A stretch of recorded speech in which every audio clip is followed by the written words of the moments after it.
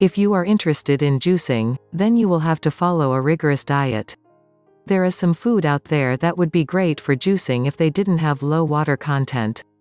Foods like bananas and avocados are terrible for juicing but make for decent smoothies or just eat directly.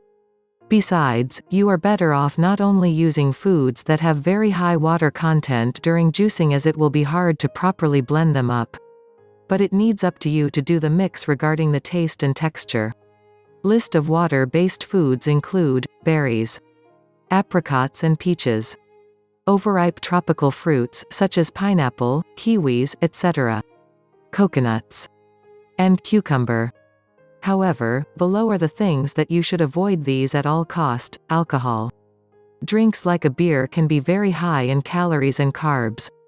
Caffeine, because it slows or stops the process of the diet. Processed foods, because it often high in carbs and saturated fat. Meat, it can contain great protein, but the saturated fat can pose a problem for your body. Dairy, during a cleanse, dairy products can prevent unwanted weight gain and promote diseases. The food mentioned in the list above can certainly bring their fair share of benefits, but consuming any of these during your cleanse can seriously set the progress back.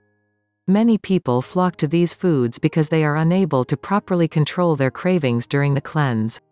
Thumbs up if you like this video, and don't forget to subscribe to this channel if you would like to get notified when a new video is on.